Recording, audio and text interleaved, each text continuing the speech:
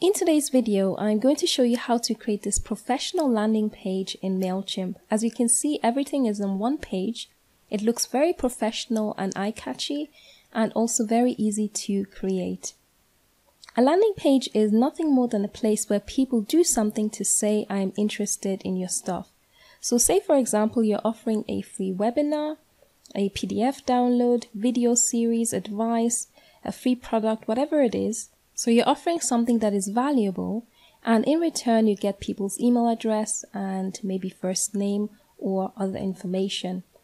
If you want to create a landing page with Mailchimp, the first step is to make sure that you have an audience list.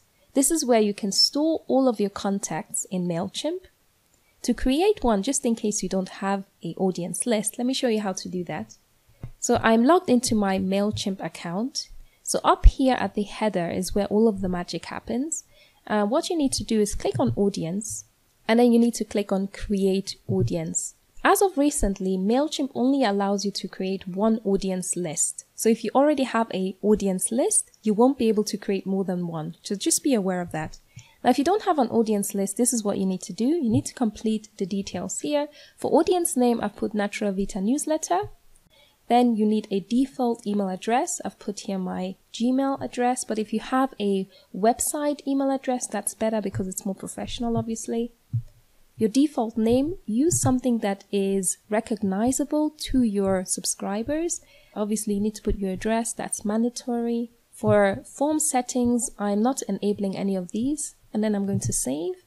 And that's it. I've created my list, and now I can create a landing page. So now to create a landing page, again, you want to go up here to the header menu and click on campaigns, and then click on create campaigns on the top right hand corner, and then click on the link landing page.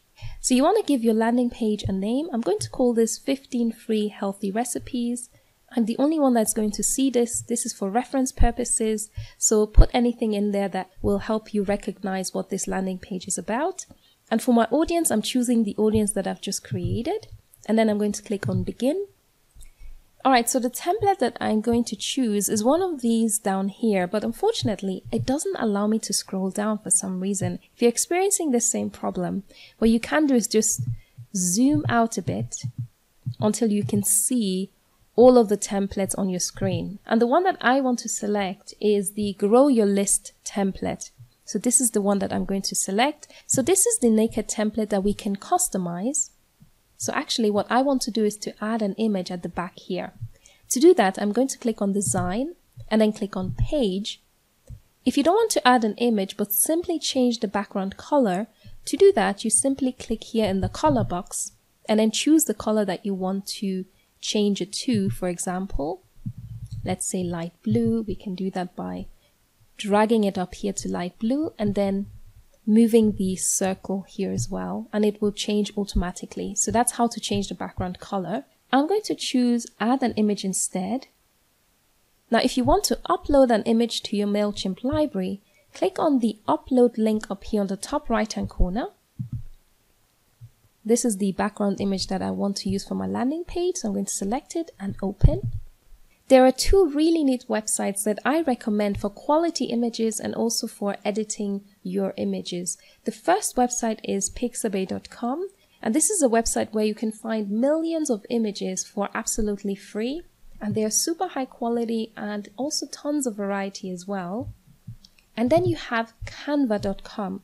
Canva.com is a really neat website where you can create different designs. For example, if I just click on create design, you can see that you can use it to create business cards, invitations, Facebook ads, logos, YouTube thumbnails, YouTube channel arts. I mean, the options are absolutely endless.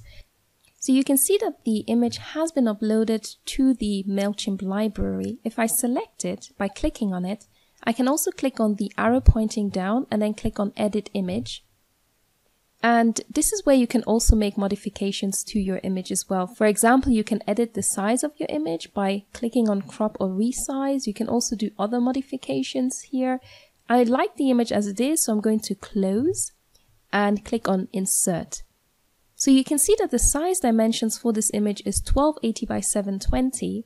I used Canva to resize this image The reason why I chose these size dimensions is that it fits nicely on one page, and people don't need to scroll down and down and down before they can access this part here, which is the important bit.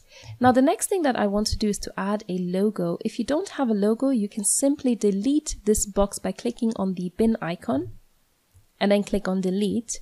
If you have a logo, then you click on the pencil icon, or you can also click in the box to add your logo. So I'm going to click in the box, then I'm going to click on replace. I'm going to upload my logo, select the logo and insert it. The size dimensions for my logo is 100 by 100. Okay, now I'm going to scroll down, and the next thing is to add a big enticing headline, which goes here. So again, I'm going to click on the pencil icon. I'm going to select this and delete it. So make sure that your message is short, to the point, and that it contains relevant keywords. In my case, it would be free, the word free, healthy, vegan, and recipes. Okay, so the next thing I want to do is I'm going to change the font style. So I'm going to select all of the text, I'm going to go to font here, and I'm going to scroll down and choose dancing script. All right, that looks good. And then I'm going to save and close. The next step is to add a bit more information. So again, I'm going to click in the box, and you can see here it says use this space to tell people what they get for signing up. All right, so this is the bit more information that I want to add. So I'm going to select it and I'm going to make it slightly bigger. I'm going to choose the size 19. I also want to center it, so I'm going to select it and I'm going to click on the center icon, and then I'm going to click on save and close. The next thing we want to do is to edit the email address field. So I'm going to click in the box. I'm going to check the box first name, and that means that people have to fill in their first name and email address. The reason for this is because I want to have the option of adding people's first name when I send out email campaigns to my subscribers, just to make it more personal. You can also ask for people's last name, address, or phone number. I don't really recommend this just because you want to keep it as simple and as straightforward as possible. So I'm going to scroll down and I'm going to change what it says here to get access. And also I'm going to change the background color to something that is a little bit more eye-catchy. To do that, I'm going to click on Style up here. Then I'm going to scroll all the way down to where it says Background. I'm going to click in the color box. I'm going to choose orange for this example. Now I'm going to click on Content again. And for the final step, we're going to change the confirmation message. So if I click on Preview Confirmation Message, so you can see that when people fill in their email address and first name, this is the confirmation message they get. Success, you've been added to the audience. I want to change that to something different. And also I want to add a link to my free recipe book. If you don't want to send a confirmation message, but rather you want to redirect people to a website, for example, you can do that as well by changing this here. So if you click on the arrow pointing down where it says send to and select web address, so this is where you can add your website address, for example, or redirect people to any page where you've got their free gift. In my case, I'm going to select confirmation message because that's what I want to do. I want to send a confirmation message after they subscribe. So I'm changing the confirmation message to say, thank you for signing up. Click here to get access to your free recipes. This is also where I'm going to attach the free PDF file with the recipes. To do that, I'm going to select the word here. Then I'm going to click on the link icon. So where it says link to, select the arrow pointing down and choose file. And then you want to upload your free gift. So in my case, that would be 15 free recipes, which is in a PDF format. And then I'm going to insert it. Then I'm going to click on insert. All right, so this is the link. So once I'm happy with this, I can save and close.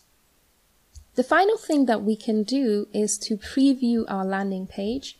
To do that, click on preview on the top right-hand corner. This is how it looks on desktop, and this is how it looks on mobile. Now I'm going to X out, and I'm going to save and close. There are two more things that I need to do before I can publish my landing page. The first is to add a page title. So I'm going to click on the link. So my page title is 15 free healthy recipes. I'm going to save that. And then I need to add a URL. So again, I'm going to click on the link. So for the first option, we'll need to upgrade our account. And for the second option, which is use a Mailchimp domain, this is the free option. So we're going to go with this one. And all we need to do is to add our bit at the end here. So I'm going to put something like, so I'm going to save this. All right, so this is it. We have completed all of the necessary fields. All we need to do is now publish the landing page. So I'm going to click on publish. Yay. So this is our landing page published. So we can share this link on all of our social media platforms, for example, Facebook, YouTube, Twitter, Instagram. So what I'm going to do is I'm going to open the link in a separate window, and I'm just going to test it to see if it works. Then I'm going to click on Get Access. There you go. So this is the confirmation message. Okay, so now what I'm going to do is go back to my Mailchimp account. So click on Campaigns on the header menu. If I scroll down, you can see this is the landing page that I've just created. This is the link for it. And this is where I can make modifications to it if I click on Edit. Also, you can see that I have one subscriber, which is myself. I've just subscribed, and it gives me more statistics here. Guys, thank you so much for watching this video. I think I've covered pretty much everything that you need to know about how to create a landing page with Mailchimp. If you found this video useful, give it a thumbs up. Also share and subscribe if you haven't already subscribed to my channel. Thank you for watching, and I'll see you in the next video. Bye bye.